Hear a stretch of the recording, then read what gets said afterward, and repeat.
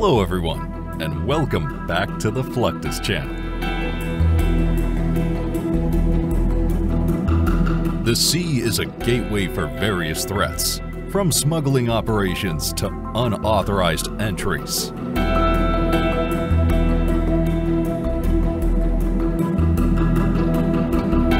These activities can easily bypass traditional surveillance methods, posing significant risks to national security.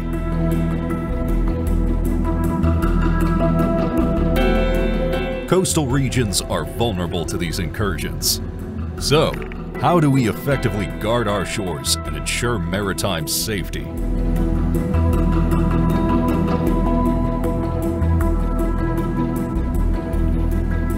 The answer might lie with patrol boats.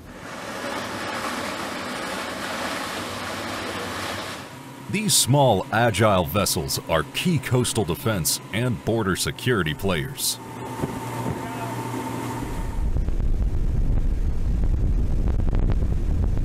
But among them, one stands out: the Mark VI patrol boat.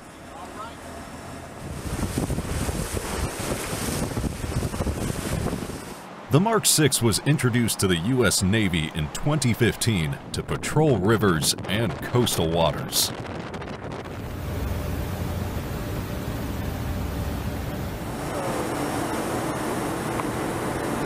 It's replaced older, less capable boats and deployed in crucial areas like Bahrain and Guam.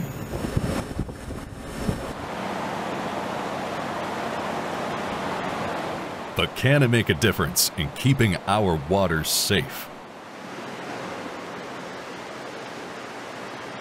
Let's examine what makes the Mark VI patrol boat a key player in maritime security.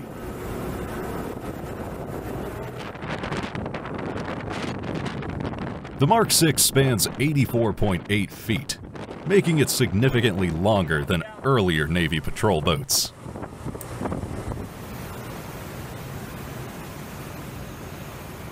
It accommodates a crew of 10 sailors and carries up to 8 additional personnel.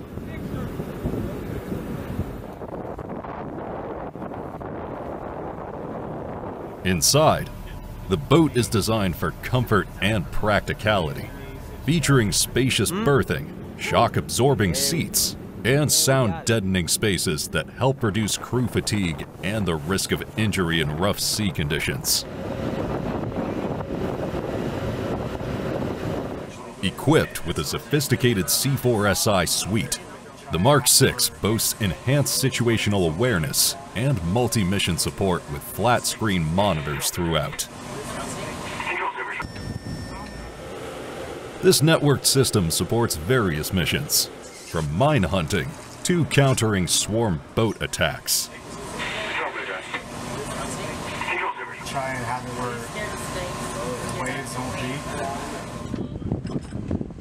The standard armament includes 2 remote-controlled Mark 38 Mod 2 25mm chain guns and 6 crewed M250 caliber machine guns, with options to mount M240 machine guns, M134 miniguns, and Mark 19 grenade launchers.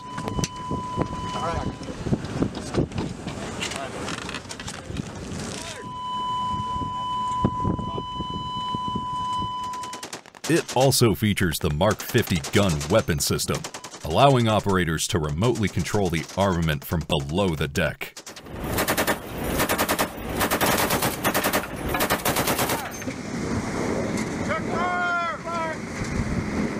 To keep the crew ready for action, they go through regular training exercises.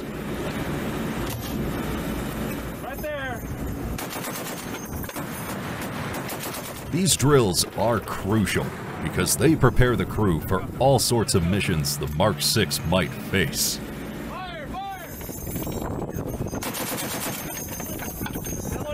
Whether it's finding mines, fending off swarm attacks, or performing rescue operations, these exercises make sure the crew knows what to do when the time comes.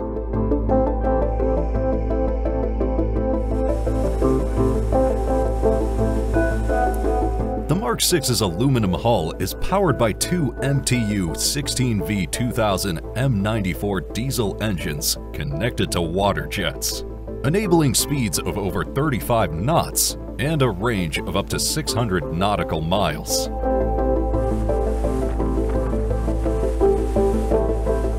Its reconfigurable main aft cabin can house Navy SEALs or serve as a medical facility.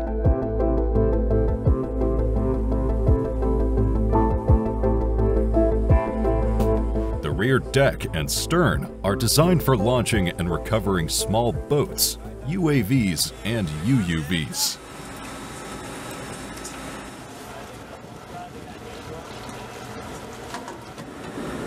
The Mark VI is a solid replacement for the old Riverine Command Boat, or RCB.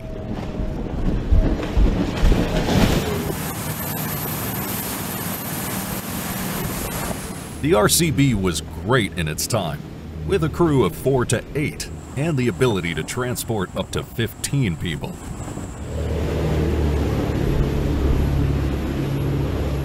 It had several mounts for different weapons and a remote-operated small arms mount, which let sailors operate the guns safely from inside the boat.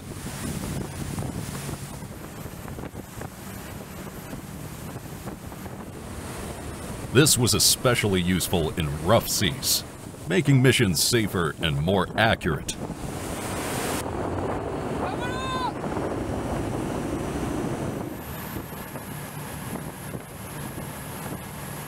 The RCB's armored cockpit protected the crew and engine from small arms fire and explosion fragments, a crucial feature during operations.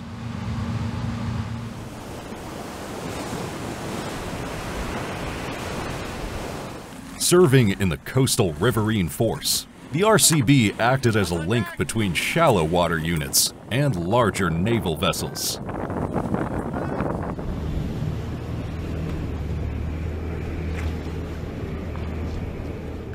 This force, comprised of active and reserve members, operated more than 100 boats, ranging from 25-foot patrol boats to the new 85-foot Mark VI.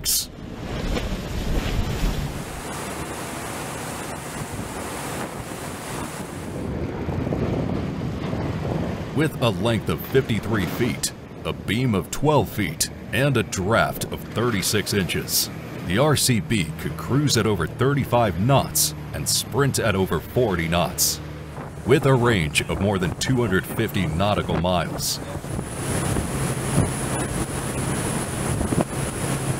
Its armament included mounts for M250 caliber, 7.62mm M240B, Mark 19 40mm machine guns, or Mark 44 GAU 17 7.62mm guns.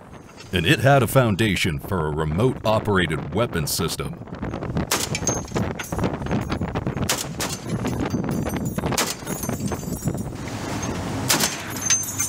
Despite its strengths, the Mark VI brings advanced features and capabilities that make it a fitting successor.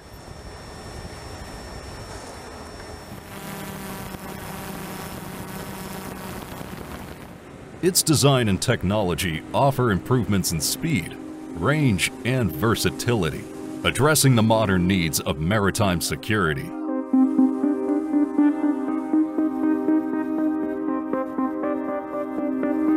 Another remarkable invention in the realm of fast assault craft is the CB90 class boat, developed for the Swedish Navy by Doc Stavret, a part of Saab. This versatile boat, commissioned in 1991, has proven its capabilities and adaptability in various military roles.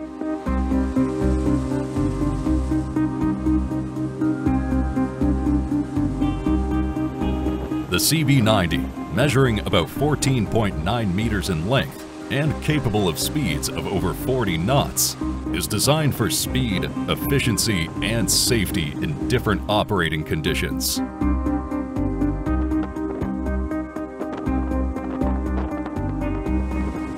Its aluminum construction makes it lightweight, while the narrow landing ramp at the front allows for rapid deployment of troops.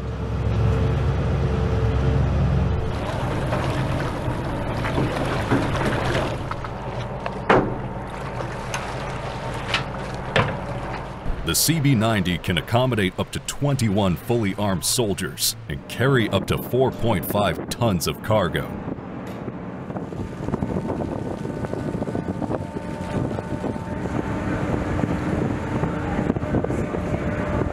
The vessel's unique drop bow system enables quick extraction of casualties and rapid deployment ashore.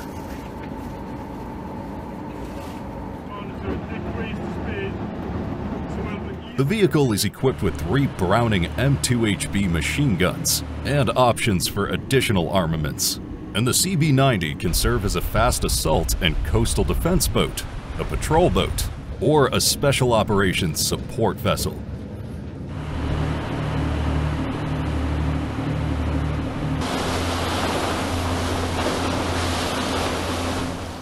It has also been used for reconnaissance, surveillance, and intelligence gathering operations, making it a highly versatile craft.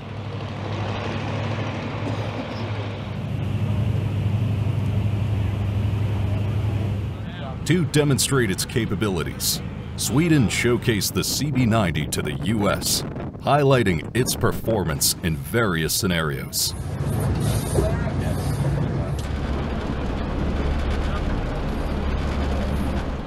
The boat's ability to conduct amphibious operations was put to the test during exercises, showcasing its versatility in landing troops on challenging shorelines.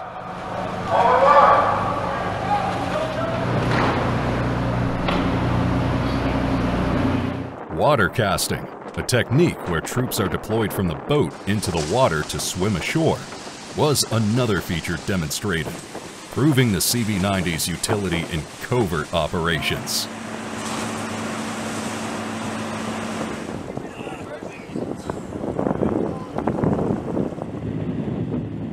The US has also conducted shore insertion exercises with the CB-90, testing its efficiency in deploying troops quickly and safely onto hostile or unprepared shores.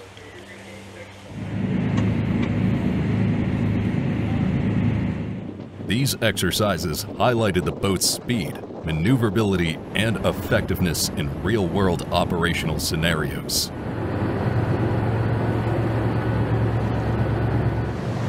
Moving to another key asset for shore insertions, the Combat Rubber Raiding Craft, or CRRC, are inflatable boats, also known as Zodiacs.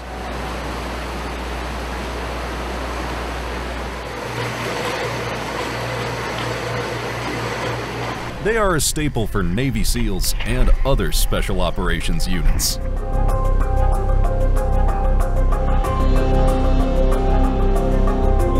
They're lightweight, easy to store, and incredibly stealthy, especially when paddled.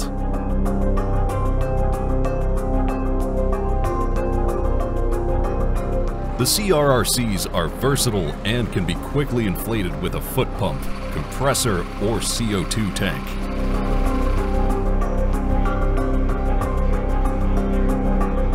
They're designed with multiple chambers so that the boat remains operational, even if one gets punctured.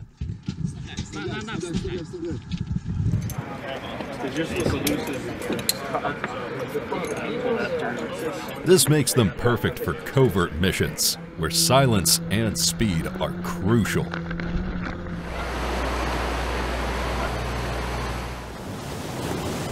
They're usually equipped with a 55 horsepower engine, allowing them to carry up to 10 fully equipped soldiers.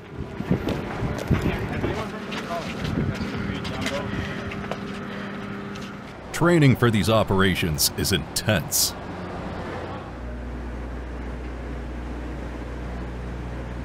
Navy units go through rigorous exercises to master the use of CRRCs for missions like water casting and shore insertions.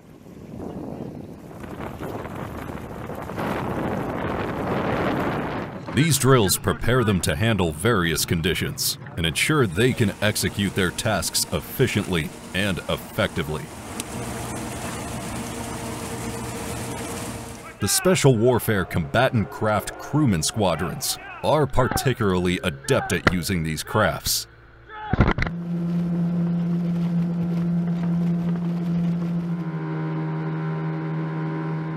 Their comprehensive training covers high-speed navigation, extraction techniques, and stealthy insertions.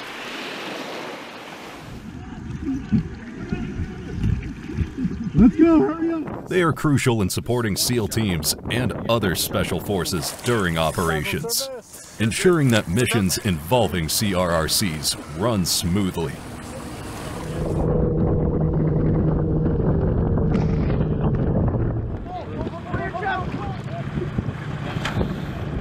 While the CRRCs are vital tools for the military, there's always that lingering question of whether they can meet all the challenges thrown at them in real-world scenarios.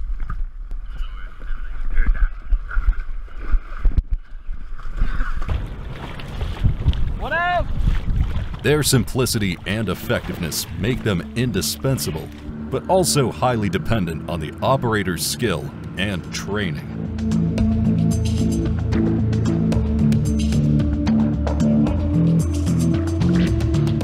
Together, these vessels and their skilled operators form a formidable line of defense and response, crucial for modern naval and special operations.